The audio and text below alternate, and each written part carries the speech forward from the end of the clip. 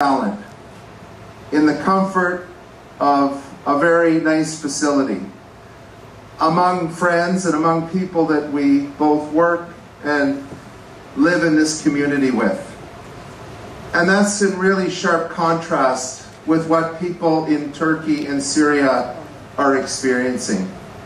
Cold weather, outside, no roof over their head, probably separated from their loved ones, missing their loved ones because tens of thousands of people lost their lives.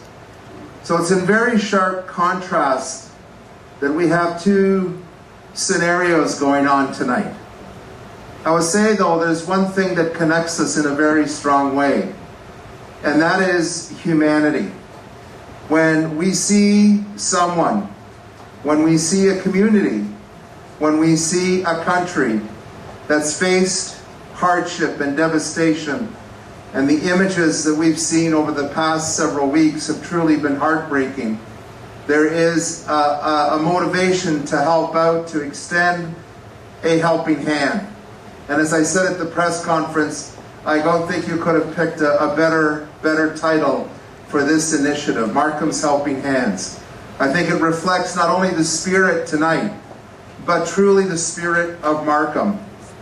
We don't have a large Turkish community here in the city of Markham, and we don't have a large Syrian community here in the city of Markham. But you know, numbers isn't what motivates us. Need, vulnerability, compassion, that's what motivates us. And so Markham's Helping Hands are certainly evident tonight.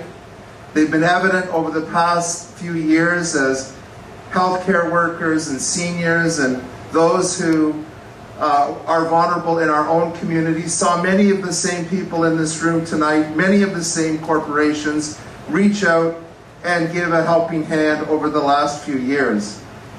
For me, that